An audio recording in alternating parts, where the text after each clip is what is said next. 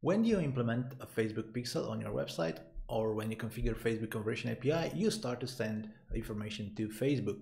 Basically, you start to send events and events parameters. I'm Christian Stoichescu from Pixel Your Site, and if you want to learn about how to properly use the data that your Facebook pixel sends to Facebook, well, watch this video. I'm not going to explain very complicated things, just the basic stuff about events and why they are so important. What can you do with events? More or less two things. You can create custom audiences and you can create custom conversions. But events are also used automatically by Facebook for different stuff like dynamic product ads. And of course, you can also optimize your ads for a particular event. Now, what is an event? Well, basically, it's a piece of code corresponding to an action happening on your website. Let's say I go to your website and I visit a page. That's a page view event. If I go to your website and I visit a more important content, like a product page, that's a view content event. And Facebook has a long list of standard events, but you can also configure your own custom event. A custom event is an event that's not in the list of standard events. It's very simple. Now, parameters are additional pieces of information for each event. You have, again, some default parameter for some events, like, for example, value must be a parameter for all your purchase events.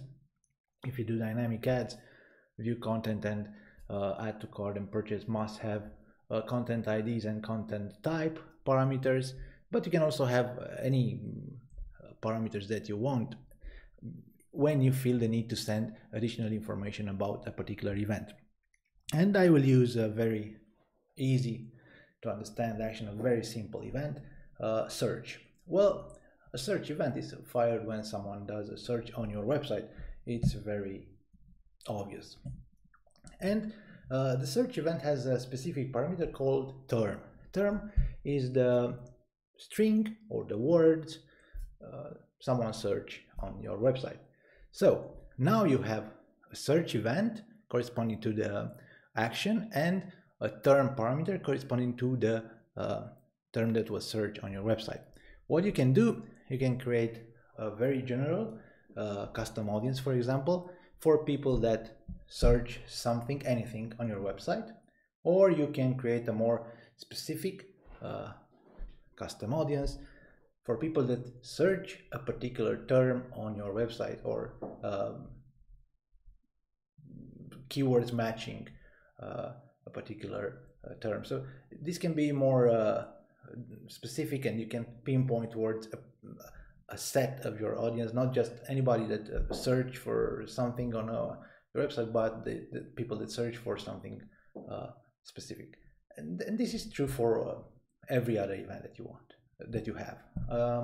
Now, as you might know, we Pixel Your Site try to help you identify, track every single action without effort. To do this, we have a set of events that we fire automatically. For example, if you have e-commerce, we have all the e-commerce specific events and more. But we also have an event called the Signal event that's very useful, and it tracks a large number of actions. Give me 1 second, I want to show this here. So this is Pixel Your Site. If you scroll, you have this section for the Signal event. If you click on it, you will see all the triggers that this event has, and it has internal or external clicks, watch video for YouTube and Vimeo, embedded videos, telephone links, email links, forms when someone clicks on the form button, user signups when someone signs up to your website. It creates when someone creates an account on your WordPress. Downloads, and you can specify what file qualifies for a download. Comments.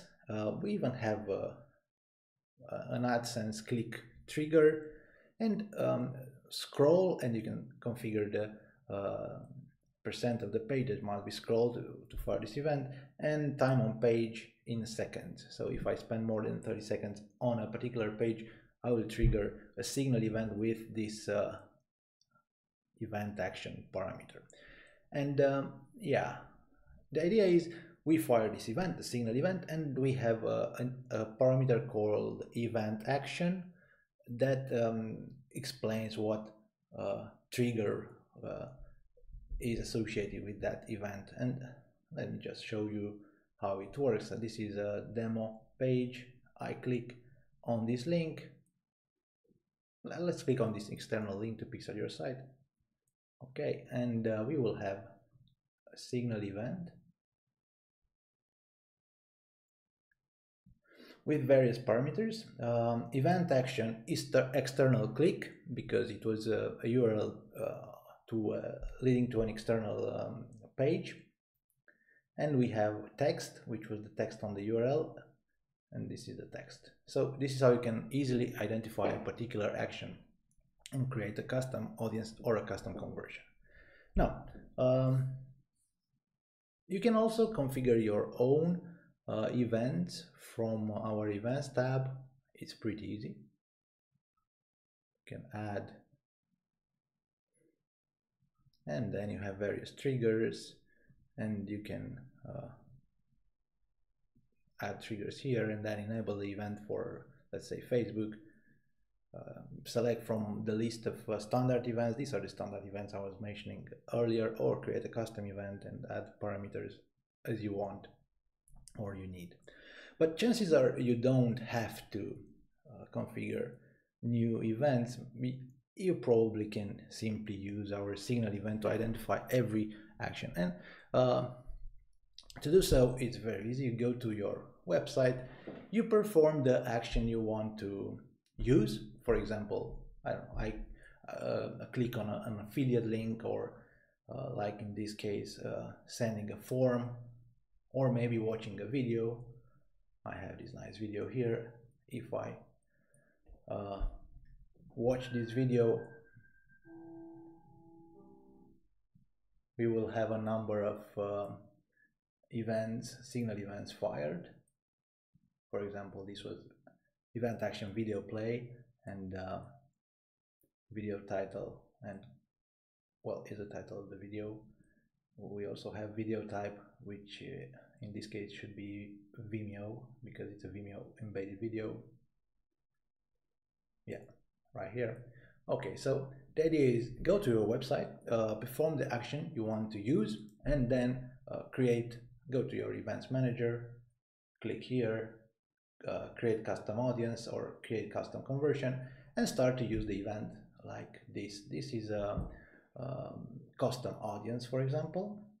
I will select the event that I want to use in, so let's say, signal, and I will give it okay, refine by URL parameter, and the value will be this is an external link. Okay, so with this setup, the custom audience will include everybody that click on this particular link with the text that you see right here.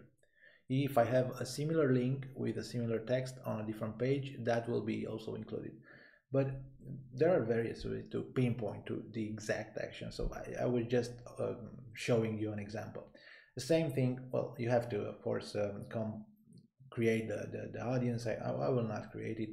There are other things you can do. You can give it a name and maybe add some other conditions. You can change the retention time for up to 180 days. Anyway, it's pretty intuitive. The same thing can be done for custom audiences. You go again into your event manager. Yeah, it's very simple. You select the event and then you add rules, parameters, select the parameter and define what condition you should have for this custom audience. It's the same process. It's very intuitive.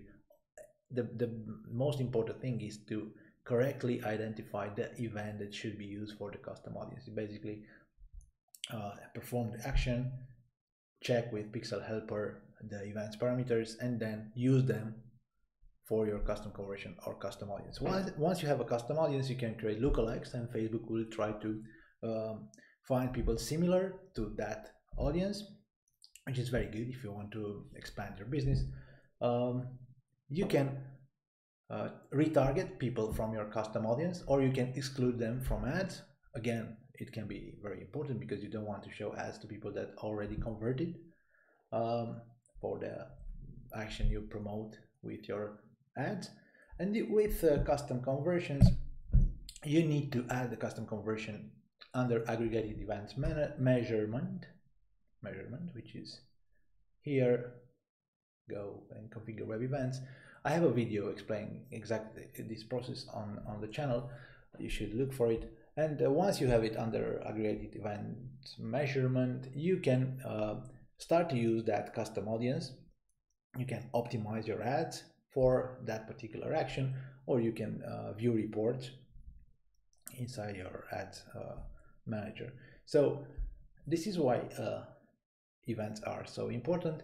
You can use them for custom audiences and custom conversions. It's really a good idea to do it because you can identify the most valuable segments of your audience, and you can find people similar to them, and you can optimize your ads for important actions. It's not a good idea to use only the purchase event. If you have a WooCommerce or e-commerce website, maybe you can create something around other actions, and the signal event can easily help you to do it.